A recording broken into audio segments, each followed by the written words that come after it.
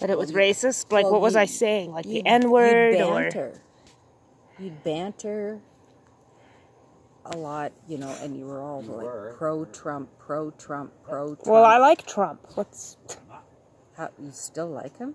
I think he's a shill now. I think he sold himself out. I don't, you know... At first, I was really all revved up about Trump, and then I'm like, okay, he's a shell. But I'd choose him over Hillary any day. Really blunt and that too, but I like it. I think a wall needs to be built. You need to build walls. You know, it's like, okay, then don't lock the door in your car then, if you don't want people getting into it. Open borders, I don't think you want open borders and letting everybody from the world in here. I think that those things need to be tightened up. They do. And that's why people voted for Trump. But not that way. Lots of people are cheated out of their jobs. They can't find any work because they hire, you know. It goes so much deeper than that. Like, think about I know all it these does, kids. Mom.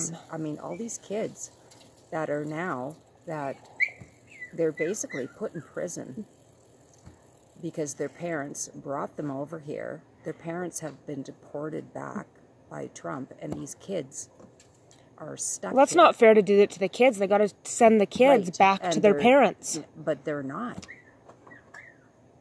And stuff, and it's like... But the parents shouldn't even come here in the first place, and shouldn't have come to the States in the first place, putting the children in that risk. Well, you see, most people who've got a little bit of education and stuff will, or if they have any intelligence, will do it the proper way. But they're so impatient that this is why they have to jump the border and work illegally and stuff. If you're just patient, yeah, you know, you can do it. And they're putting their kids in danger. Like, I know the kids, properly. Oh, the children, but parents put their children in that situation. That's right. Would you put me in a dangerous situation just because you wanted to go jump a border? Unless I thought it was life and death. Yeah, unless if it was life and death, and sometimes it's not. Death. They just want a better life. And there's some places in Mexico that are just lots of places that are just beautiful, you know, and they're fine. But they want to. Anyways, yeah. So, but I would say stuff on Facebook like that was pro-Trump. Yes, you could probably go back and look at things that you've posted. I deleted my account, but it's probably still on somewhere. Well, it's out there in outer space. You delete your account, everything's still out there. Yeah. Anybody who knew you, who would know you, would just know that you're raging and bantering and you're just in a mood. But I do have right-wing views, and you do know that. Yes, I do I am quite right-wing. And I respect that. You can think that. And I'm not totally to the left either. I think I'm somewhere kind of in the middle. Everybody says they're somewhere in the middle, though. That's because okay. sometimes, and that's okay, but sometimes my English teacher used to get so frustrated by that because people would say they're in the middle because they're afraid of, you know, taking a stand of. They're afraid of saying their opinion because they're afraid no one will like them. I have my things I can take a stand Everybody on. says they're in the middle, and I'm right. But sometimes, you know, I'm not a very political person.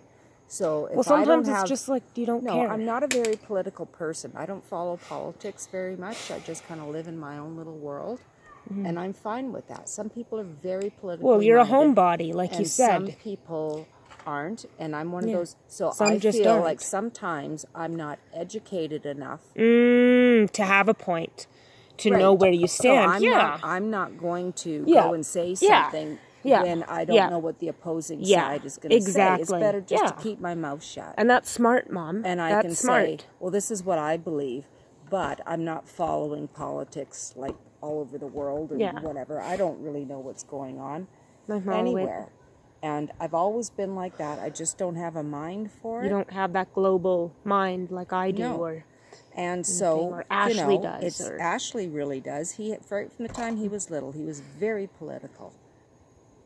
And very all about like justice and stuff like that. But I'm different. So what do you think Ashley's political views are at? Probably pretty right wing, like me. But he liked Obama and he liked the left. He really likes the left. I can guarantee he doesn't like Trump. Yeah, he doesn't like Trump, but he doesn't like the left. He doesn't vote for leftist. No, I'm not talking about the American politics. I'm talking about Canadian Yeah, politics. Canadian. No, Canadian politics. He doesn't like, he was saying like, oh, Grandpa and Judy are so hardcore conservative. And Ashley even told me, he said he's a liberal. That's what he told me. Yeah. But I'd say he's more on the level. How is he right wing? Like I am.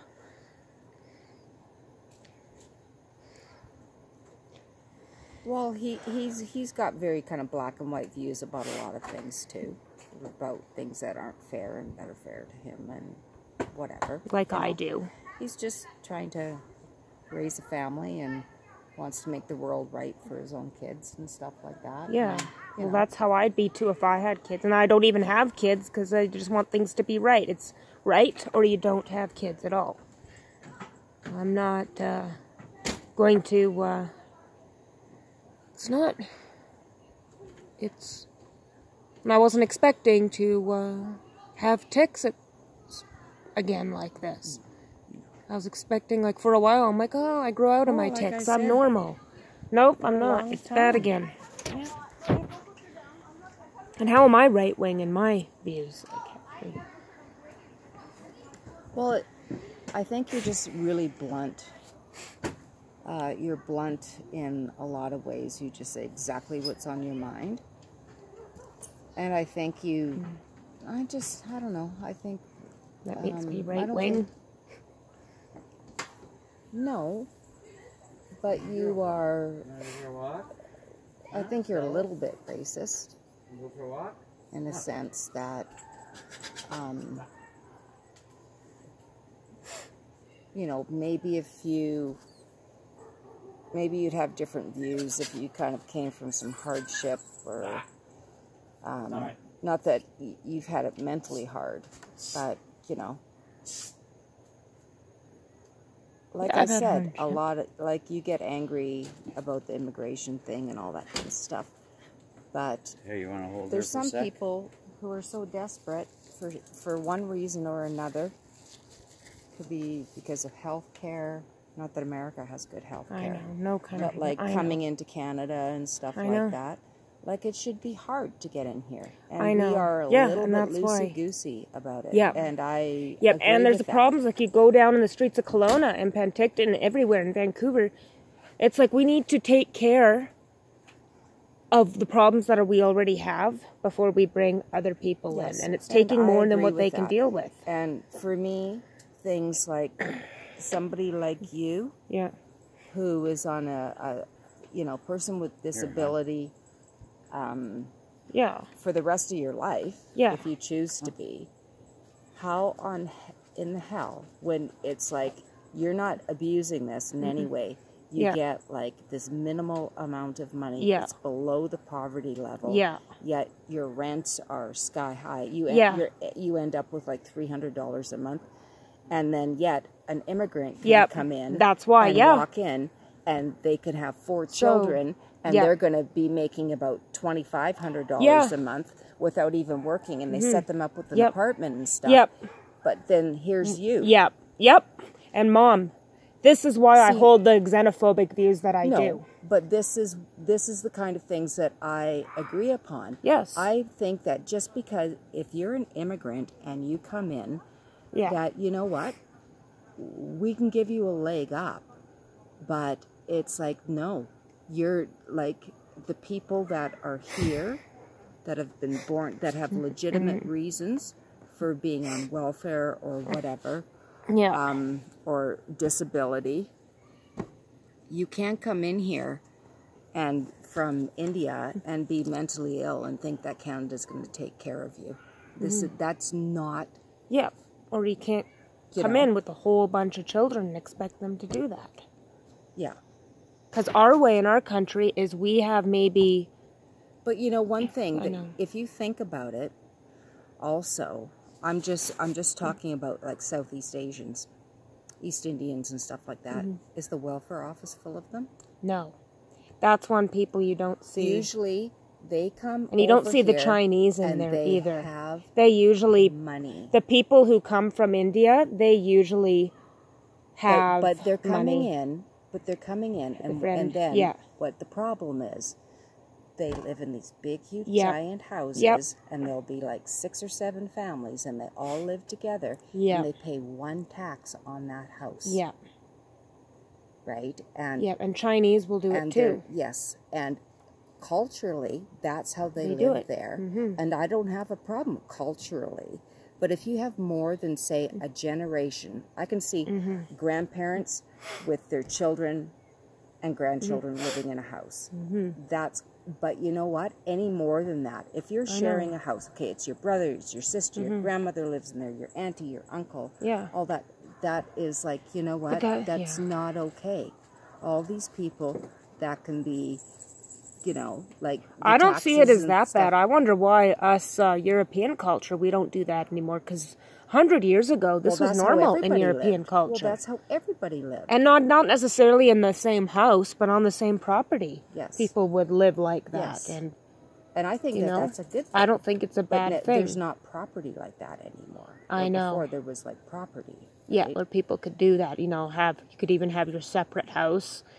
Well, and that's things how like that, and grandma, homesteads, at yeah. Grandma and Grandpa Moy's. Yeah. That was a homestead. There was their And that's their somewhere original with me. house that they built I with their agree own with 2 Mom. hands. Your Grandma and I agree Grandpa with you. Yep. Knudsen, Grandma Moy's parents, Yeah. came from Norway. They bought a piece of land. Yep. They built the house. Yeah. And then they built a house for their daughter, Margaret. And they built a house for Gunnar and Oscar down the road. They built a house for Jenny. They built a house for Esther. Yeah. They did that. Yes. And everybody had their plot of land. Yeah. And Though still, there are certain places you can still do that. There's quite a big thing with a certain demographic of people my age going out and doing that because they can't afford to live in the city. For people my age, there's no employment. Yes. And a lot of them have challenges that I have. You know, you have challenges like me. There's no employment. It's 40% of millennials who have something, whether it's depression or autism or it's 40% of that. So, you know, they're unable to get jobs. They're unable to do this and that. So they just go and homestead because that's what they can afford. And they have parents' inheritance money, which they go and do that. Some do. Most people don't. Some people do. And some families are do, very like I said, but generous. some families to do that. And they just buy land like in the middle, like nowhere, and it's cheap. Yes. But then where are you going to work when you're in the middle of the They nowhere? just live off the land. They make a homestead and they unless just you're- live off the yeah. land. Well, that's kind of communal living too. That's what they're which is doing, very yes. left. Communal living can also be right. No.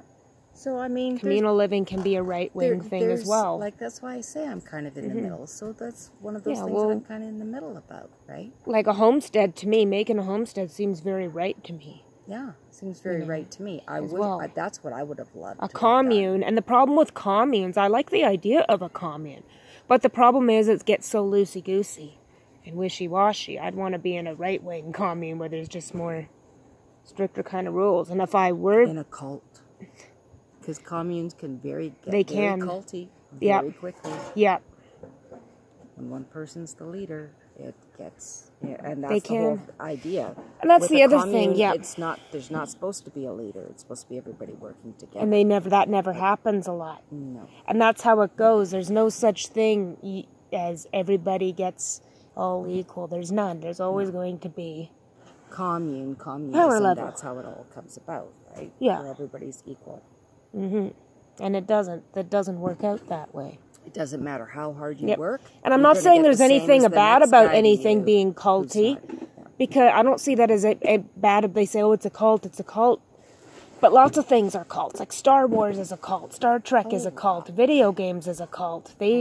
There's nerdy guys with Asperger's Yeah, but who will that's- spend all their money on plastic figurines. Of course. And then they all hang they out, should- and then they have one leader When they Trekkie. should be moving their life forward. Yeah, and being adults, being you know. responsible. And then buying those things for their kids, you know. Yeah. Yeah. Buying those things for their kids.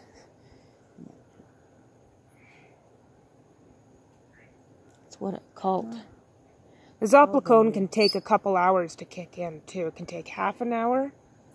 Sometimes it The takes a more couple hours. stimulated you are, the Not with probably, Zoplicone. you That know, stuff will just knock like- me out. Yeah, it does. Melatonin, you have to be. No, you have to be calm and relaxed. Yeah. But Not Zopicone stimulated. eventually Otherwise, will. you miss the moment where you'll just... Yep. Zopicone, not as much. And I'm starting to feel it hamper me down. Sometimes it'll take 2 hours. That's what Dr. Bull said. So Dr. Bull's the one that 2 prescribed hours. that to you? Yep. You've never been prescribed? I've had it prescribed by Dr. Crichton before, when I was on Salt Spring. Oh, yeah. But then I just threw the prescription in the garbage because I was just too, you know, it was the Cunty. habit forming. I was just too, what? Oh, cunty. You were just being too cunty. No, I was just being too, well, I don't know about this. The addiction factor, but I don't miss Well, as long as Zopicone when I don't have it. you, we'll see a lot of people would. If you had other drug abuse problems and stuff like that would be an issue. Right? Yeah.